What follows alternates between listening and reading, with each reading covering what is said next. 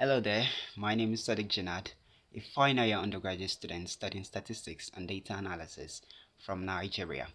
With time, I've got to realize that data is very essential, especially in this current world that we live. From the food we eat to all of our activities across the internet, data has eventually played a very vital role, and we keep playing a vital role towards human development in this 21st century.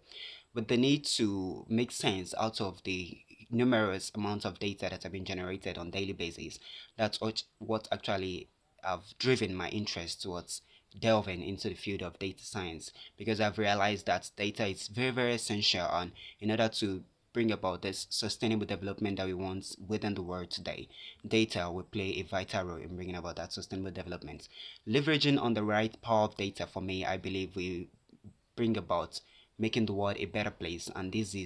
is what had really driven my keen interest towards taking some online courses and reading some couple of books in order to improve my data science skills and become the data scientist who would generally bring value to the community. My hope is that I really get this opportunity to study with the Explore Data Science Academy in order to earn my necessary data science skills and bring about sustainable development, not just only within the continent, but across the world in general. Thank you for listening.